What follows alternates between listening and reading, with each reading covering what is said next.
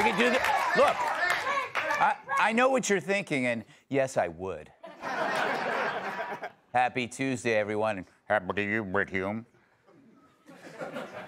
So Barack Obama gave his speech tonight at the DNC. He was delayed entering the arena when a confused Joe Biden asked him to pull his car around. Folks are still talking about Biden's endless farewell speech last night. Insiders compared it to a funeral, except this time Hunter didn't try to bang a widow. Apparently, the president will spend the rest of the convention in California, where he looks forward to taking a nap without waking up to Pelosi holding a pillow over his face. But while in California, he'll also be looking for some land where he can finally retire. As you know, the convention is being held at the United Center, where the Chicago Bulls play. You know, it must remind Tim Waltz of that time he won his 6th NBA title. He lies. In his speech, Biden took credit for 500,000 EV charging stations, while the government only built 8. So he was 499,992 EV charging stations short. But hey, you know what? Math's not his strong suit. You should see him try to count grandchildren. Oh, he's such a nice guy, Bill. Doug Emhoff was late for his speech tonight. Apparently, he was stuck in line at the abortion trailer with his 2 nannies.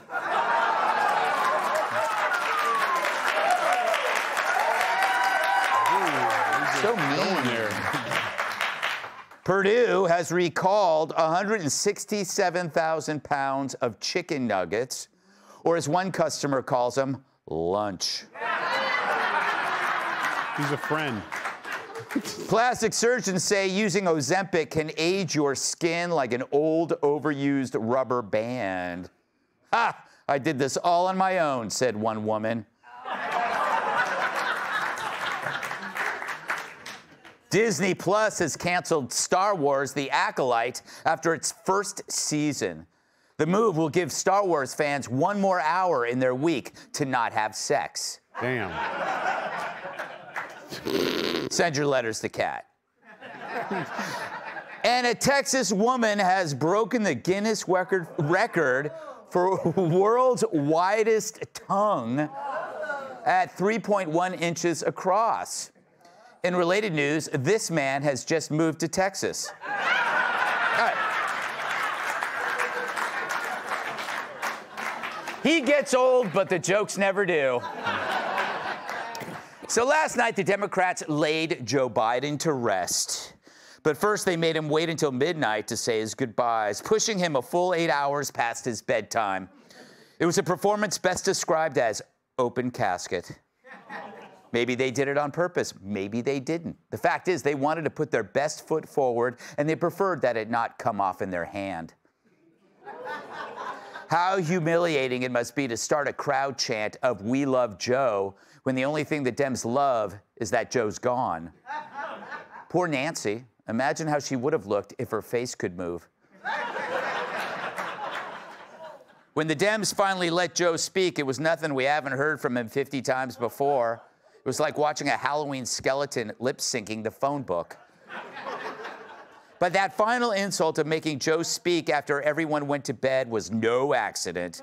Fact is, you're less likely to remember Kamala was a lousy VP if you forget Joe was ever here. They're still in charge. But it's all part of the media's massive brainwashing enterprise in support of Kamala. According to a new study by the Media Research Center, Harris has received 66% more airtime from the big 3 networks than Trump, and 84% of her coverage has been positive. Talk about lopsided. It reminds me of my right arm before marriage. Did a lot of curls. But the real story behind this honeymoon is the machine, and not the one that Joe's been hooked up to at night to keep him alive. It's that group of elites that orders the media around like pool boys at my pool boy training center. And they're using Joe's campaign strategy. Only instead of hiding behind the boiler in the basement, she's hiding behind the media in plain sight. It's funny, just a few months ago, all these same outlets wanted her out. Look at these headlines. For the country's sake, Vice President Harris should step aside. The case for Biden to drop Kamala Harris. If Biden runs again, he should pick a new VP. And just a month ago, AOC claimed Democrats didn't want either one of those idiots. If you think that there is consensus among the people who want Joe Biden to leave, that they will support Kamala, Vice President Harris, you would be mistaken. A lot of them are not just interested in removing the president. They are interested in removing the whole ticket. That's her when she talks fast. But my, how things change. Let's look at last night. In Kamala Harris, we have a chance to elect a president who is for the middle class because she is from the middle class. She understands the urgency of rent checks and groceries and prescriptions. She is as committed to our reproductive and civil rights as she is to taking on corporate greed. I see a leader with a real commitment to a better future for working families. Well, somebody got her a speaking spell. But hey, getting things wrong comes easy to AOC. Even as a bartender, she thought an appletini was a drink stirred with an iPhone. So they're saying Cam is the future without any change in her behavior. That shows you the gears of the machine at work. Hell, one of her surrogates admits the media is doing the work for her. The more details you share, the more your policies are going to get picked apart. But she's saying, I trust the American people. I trust the journalists to explain these policies and our values to folks. And I think when that happens, it will be successful for Democrats. And why wouldn't they trust the journalists? They're on the same team. So how is Kamala any different from when they wanted her gone? Has she been magically transformed into a good candidate? No, the only thing that's changed is the mission. Suddenly, the problem became the solution because Dems need a new narrative, and she's it. A shiny bauble to distract you from the awful food prices, illegal immigration, migrant crime, and all the other problems this White House has caused. Just listen to the media adulation from last night. The people in this room had a great time last night. Exuberance. Joy. I've not seen so many Democrats laugh, smile, sing. This was a legitimate moment of catharsis and love. All of it's saying we can really do this. We're coming out of this darkness that Donald Trump has put us in. Donald Trump put you in darkness? He's not president, you jackass.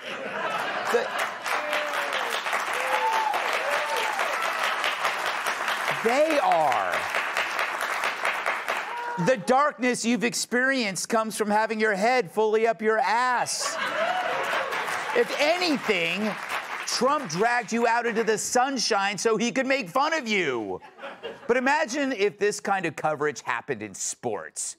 Seriously, you'll have to imagine it, because I don't know anything about sports, other than what a gym locker looks like from the inside. Sorry. It's all right. But can a losing team appear to be winning if it has a clear advantage in media praise? No, because you keep score. But with the Dems, the media doesn't keep score. No wonder Kamala said you can lose and be undefeated. You all have taken it upon yourselves to take on that responsibility of being role models and to inspire people. And by doing that, and all that that requires, which is the hard work, the practice, working as a team, knowing that you will be undefeated even if you don't win every game. I think that speech just gave the whole team a traumatic brain injury. You know, the media is like a restaurant with just one dinner special and it's hot garbage. So their business plan demands that every day they create a variation on the same meal. Hey, Sean Hannity here. Hey, click here to subscribe to Fox News YouTube page and catch our hottest interviews and most compelling analysis. You will not get it anywhere else.